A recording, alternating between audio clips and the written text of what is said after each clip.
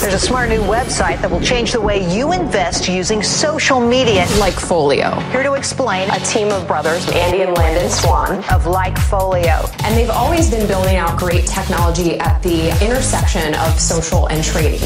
Powered by unique social data, analyzed by legendary traders. The LikeFolio broadcast starts right now. One of the most positive pieces of feedback I get about the LikeFolio podcast and all of our content in general is that we are providing actionable insights and truly, putting ourselves out there and telling people, how we would trade this information, not just giving it out and sort of letting them fend for themselves. And so today, I'm sitting down with Nick Fenton, who is always on the podcast almost with us on LikeFolio. He's also the founder and owner of TickerTank.com, one of the best options minds that I know. And so just wanted to sit, Nick, and have a little conversation here about options trading, because I know for probably 80% of our audience, it's a pretty new concept to them. And, I just want to kind of get into your evolution as a trader, because I know that I've seen it firsthand and it's really interesting. So I just want to get your take. So let's just start off, what turned the switch for you to get into options trading rather than just trading stocks up and down? The big switch was 2000. I'm sorry, not 2000. What am I talking about? 1999, when I was in a lot of stock positions. I had a really sizable profit in my portfolio, and everything was starting to sell off as far as there was the big tech sell off. And I was just like, okay, what is going on? Sold everything, started studying about, how to protect yourself, risk management. Because at that point I really had zero risk management talent. And first thing I started reading about was stops. I was like, well, that's a great concept. It makes a lot of sense, but what else? Then I got into the Warren Buffett buying puts for insurance strategy. And that kind of sparked my interest, introduced me. I knew what options were. I'd heard about them, but I just hadn't had much exposure to them. So I started in options as buying puts for insurance against positions. Quickly realized I was always losing on the buy side.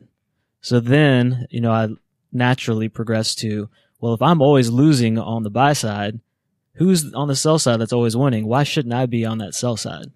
Gotcha. So then I just continued to educate myself. I actually educated myself for about a year before I participated in any short premium style trades. And I really didn't know what I was doing, to be honest. What kind of resources did you use to learn during the course of that year, or, since then, what have you found to be the most valuable resources? One book in particular, Sheldon Natenberg's Option Volatility and Pricing. I think now it's actually called Option Pricing and Volatility. I think they swapped it around for some reason. Okay. But Sheldon Natenberg, he's the man. That book was incredible as far as getting me full in-depth knowledge of the options market. And that's really the only book I've read to date that I really focused on and give credit to. I read it 3 times in a row. Wow. Because it was so heavy and intense. The first time I read it, I was like, okay, I got about 10% of that. Right. I need to reread this thing. Yeah, books like that are tough. Oh, man. Tough to get through. But I was just so passionate about it and so engaged and interested that I easily just picked the book right back up and said, okay, now that I have this base, picked up about 10% of that, let me reread it and see how much more I pick up. Second time I read it, probably got about 50, 60% of it. Next time I read it, I was like, I got this, man. Nice. Are there resources today that you use, whether it's a book or media, or just what kind of outlets do you find are talking about this kind of stuff in a way that resonates with you? Absolutely. There's only one resource that comes to mind in a big way, which is Tasty Trade. Mm-hmm. Tasty Trade, they really trade with the same mentality and strategic approach that I trade with. So they resonate with me really, really well. And a lot of stuff that they say, the majority of the stuff they say, I already kind of know. But there's enough that they teach me and that they even learn themselves through the research that they go out and do. They might have a thought and say, okay, research team, research this. Let's see what we come up with. Some of the stuff that they learn themselves and then, they share with us, the audience, is just amazing, man. Yeah, I think it's it's unbelievable. They're on like 6-8 hours a day. Don't know how they do it. I don't know how they come up with that much content all the time. And it's free. It's free. It's pretty incredible. It's free. It's amazing. The one thing I do want to say while we're talking about this is I think it's really easy to get stuck in this spiral of content consumption. If you could, for example, start picking up a few books and then watching a bunch of YouTube videos, you have to be really careful that you don't over noise yourself. Right. There's so much noise out there. It can be extremely counterproductive. Yeah. Do you think, I'm of the opinion that books and videos and things like that, just in life in general, can give you a great baseline knowledge, a foundation of knowledge that you probably can't get anywhere else. But it's never enough for me. It's like I always have to experience it firsthand before I truly get it or start to get better. Is it that way? Was it that way for you with options? Was it, did you paper trade or anything like that? Or did you just jump right in with real money? Jumped in. Yeah. And I think that what you're saying there is 100% applicable to trading as far as you have to get your feet wet. You can read and you can consume all this stuff and think you have a good idea of how to do it. But until you actually apply that knowledge on a consistent basis and have the real life experience, you don't know what the hell you're doing. Right. Because when I read that book 3 times and I stepped in and I tried to start, I had no idea what I was doing. Right. I knew stuff. I knew information, but actually applying that in the real market with real capital, boy, is that a totally different thing. It reminds me of a funny story when I was a very vivid memory when I was 10 years old. We were on this T-ball team, or not T-ball, Little League team, and my dad was the coach. And there was another kid on the team named Robbie, and I swear this kid could not throw the ball 10 feet. Okay. Just developed later in life, sure. Whatever. But he lived in our neighborhood, and we go to pick him up on the way to a game one day. And he said to my dad, Coach Bob, I want to pitch today. Ooh. And my dad said, Robbie, I don't know about that. What sparked this in you? And Robbie said, well, for the last 2 days, I've been reading this book, How to Throw a Curveball. And it just stuck with me. Oh, man. Like, I'll never forget it, because I remember thinking, he was sold. He really thought that by reading this book, he was going to step up on that mound and throw a curveball over the plate in a game situation. And, it's a great story because it's, that sort of innocence of youth type of thing, but also, kind of gets back to what we're talking about. You got to get in there and do it. And you don't have to be young to be that naive. Right. Exactly. You just have to be new to whatever you're trying. I mean, I do know that. How many people I talk to that, call me via Ticker Tank and say, Nick, I just finished reading this. I'm really excited. I'm ready to get in the game. Tell me what you think about this trade. I think it's going to be a huge winner. I'm like, well, I don't like it because this, and right. This. They're like, what do you mean? What? What's that mean? Yeah, I think it's really important for people to realize that there's no bulletproof method that you're going to read about in a book. Never. You have to build that knowledge yourself. So you talk to people all the time that are options traders, new learning options traders. You do some coaching. What are some of those mistakes or kind of common flaws that people have as they're starting to get into options? There's 3 consistent common flaws. First one, as beginners, they're always buying. They're always buying to open positions. They're buying puts. They're buying calls. They're not even buying spreads. They're just straight up buying puts and calls. And the second thing is they tend to have a lot of fear entering into positions. So let's say they've gotten through the buying puts and calls portion, and now they're doing spreads, and they have their criteria down, and they know that things are lined up well based on their specific criteria or criteria they've learned elsewhere. But it's really hard for them to take that step to actually commit their capital to the trade. So that just comes down to human psychology. Do you think that's because they're scared of losing money, or is it because they're scared that they're doing it wrong? I think it's a combination of lacking the confidence to be sure that they're doing it correctly. But I also think there's a lot of risk, psychology in that. I mean, to this day, I have trepidation entering a position. Yeah. I just think, I don't think that'll ever go away from me. Right. I think it's probably a good thing. I don't think you want it to completely go away. I think as soon as you think you're bulletproof. Does that make you a sociopath? Yeah, probably so. Yeah, that's interesting. I think one thing I've noticed about people is a lot of that comes from this kind of, what I see all the time is kind of different than what you're describing. It's people will get into positions from a state of mind of greed, like looking at the profit potential of the trade, and they'll go a little or a lot heavier than they should because of that greed. And then as soon as they're entered into the trade and it starts to go against them in any way, that's when they realize the risks that they've just taken. And that's when they get really freaked out and scared. And so now you're in a position, that's the worst case, because now you're in a position that you probably can't handle. And it's all because you looked purely at the profit potential or the greed side of the trade rather than the fear side of the trade before you got into it. Yeah, and that would probably apply more to like a super beginner. The people that I talk to generally are, past that super beginner stage. They're either beginners or intermediates, and oftentimes advanced traders as well.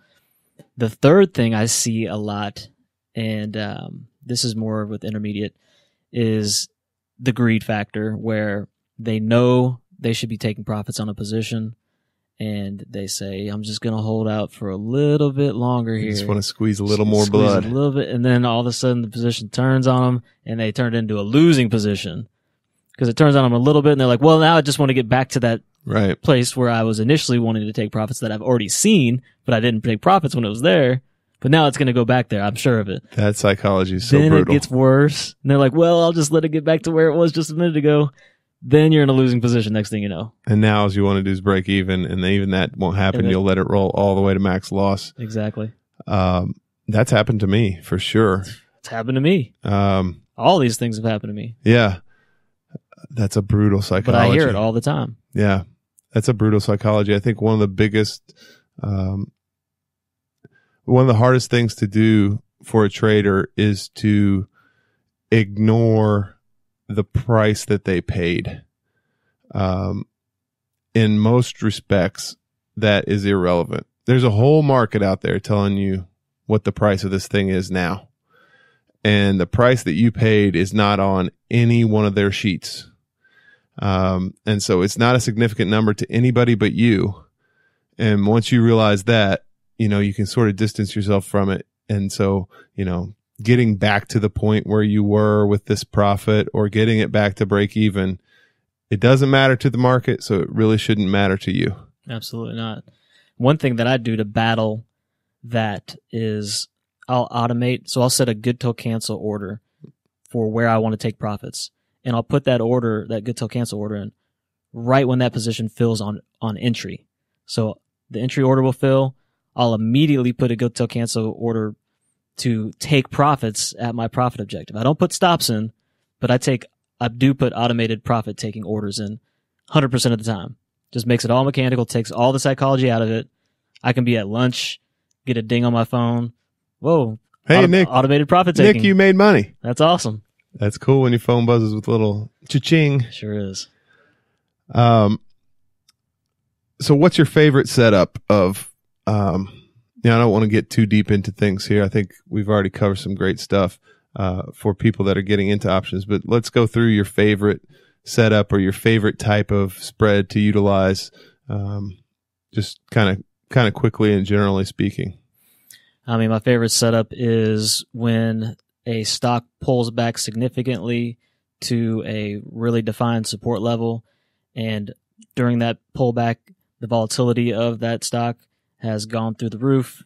So you have a combination of extremely high volatility and a stock price that's been beaten down and is currently at a really strong, say, multi-year support level. It's a beautiful situation. I just sell puts to the max. So how do you determine the volatility level of a stock? Well, you say the implied volatility is going up. How, as a trader, as a new options trader, how do I see that? It's a great question. Thinkorswim is what I utilize. It's a trading platform I utilize. On the charts, I go to studies, and then I go to volatility studies, and then I pull up imp volatility, which stands for implied volatility. And basically anything, if you're looking at a 52-week chart, it's going to be a sub graph that's below your price chart, and it's going to show you the 52 weeks of volatility range, and it's going to show you all the movements that it's done in volatility. Low end of the range, high end of the range. So you can see an actual chart of what implied volatility has been in the past and see whether you're high or low in that range for that particular stock. Correct. Because that's really important, right? 3-year chart, 5. It is. It's a forward-looking indicator. It's the only forward-looking indicator that I know of within the Thinkorswim software until they bring these social signals in. So right now, there's one forward-looking indicator. Everything else is backward-looking. Right. Now, implied volatility does have some backward-looking information calculated into it, but it's a forward-looking indicator. Got it. It's what the options market anticipates the price of the stock is going to be in the future. Right. And anticipates how much volatility that stock will have in the future. Correct. And that can vary quite a bit stock to stock. So absolutely, a high implied volatility for General Electric is not the same as a high implied volatility for Netflix. Correct. Yeah. High for General Electric might be 30%. High for Netflix might be 120%. Got it. And you said you're looking that up in Thinkorswim, and just for people that are listening, we got to give a plug to our partner. TD Ameritrade owns the Thinkorswim trading platform. It's the platform that everyone really that I know uses. I've been using it for, I can't remember, 15 years probably, however long it's been around. I've been in since 2006. Since 2006, so I'm probably like 13 years. And if you want to open an account at TD Ameritrade, just hit me up, Andy@LikeFolio.com. We've got a great relationship with them where if you open an account through our button, we get credit for that, and your account gets a nice bonus when you fund it. So hit us up. I think that's a win-win for everybody. All right, so we've gone through your favorite setup. Now, one more, because we don't want anybody feeling bulletproof leaving this. What do you think in talking to, because I have this theory, just in life in general and trading, different things, like when I see a line come out on a game, a sports betting line, and you look at the line and you say, that doesn't make sense. And so you think you should bet the obvious thing, but that almost always comes back to bite you. And it's an indication that somebody knows something you don't know, right? Or they're trying to sucker you into this. And so these too good to be true setups. Yeah, I especially look at over-unders. If the over-under seems ridiculously low, everybody's betting the over. Yeah. It's like, okay, they know something. Something's not right here. I got to bet the under, even though this over-under number is so low. Right. And the same thing happens in the stock market. There's not necessarily a big, it's not like in Vegas where there's a bookmaker actually trying to set you up into the wrong side of a bet. But there's so much market psychology and so much, crowd mentality or herd mentality in the stock market that I think those sort of too good to be true setups happen sometimes. So anyway, I just answered my own question for me. For you, what do you think is sort of that worst kind of sucker setup that you see people fall for that sometimes backfires on them? I think as soon as you start, so something that comes to mind is gold. Back when it was rallying a couple years ago, and we saw it was pulling all the way up to 1,700. Everybody's like, dude, gold's just going to continue flying higher. The media's all over it. Your parents are all over it. So as soon as I started seeing all that stuff, I personally went and melted all the gold that I had from all these gold chains back in high school and stuff. No way. Swear. And I talked my mom and my sister into it. I was like, look, you have to listen to me. Melt your gold that you don't use. They all melted it. I took a big bearish position in gold myself. And of course it came crashing down because the entire public anticipated it going higher and the media was spanking on it going higher. So when the trend matches the headlines and matches what your aunt who has really no business in the financial market says, when all three of those things happen at the same time, you can be pretty sure that the move is close to over. Absolutely. Almost certain, man. Almost certain. And another thing that just came to mind is Christmas. Christmas 2015. Crude oil was at about 32 a barrel. Everybody's going, Nick, crude's going to 20, isn't it? It's going to 20. It's going to 15. It's got to go lower. I'm like, I've already been thinking that this is the bottom. It's definitely the bottom. Yeah. Just the opposite of that big crowd move. And whatever the media is saying, blah, blah, blah. Yeah. How do you do that? Melt gold, and where do you go sell it? You just take it to one of those gold shops. Okay. We buy gold. And they just melt it down right there? Well, they'll give you they sit there and make sure that it's, legit gold. Mm-hmm. And then they'll give you 70 cents on the dollar or 75 cents on the dollar. Market price. Per ounce. Yep. Cool. Well, this was awesome. That's how it's done, man. Just go melt that. Hey, that's when you have conviction in a trade. When you're going to tell your mom when you're melt her tangible items. Melt her earrings. Oh, man, to be a fly on the wall during that dinner conversation. All right, man, this was awesome. If people have questions, they should definitely check out tickertank.com. Check out Ticker Tank on YouTube too. I mean, there is a gold mine speaking of gold, there's a gold mine of information there. Nick is available. What's your, what email can people reach you at? Nick@tickertank.com. I do want to say one quick thing about my YouTube channel. That's if I wasn't me, but I traded like me, I would definitely benefit from my YouTube channel. And I'm not saying that because it's me creating the content. I'm saying that because I get nothing but positive feedback.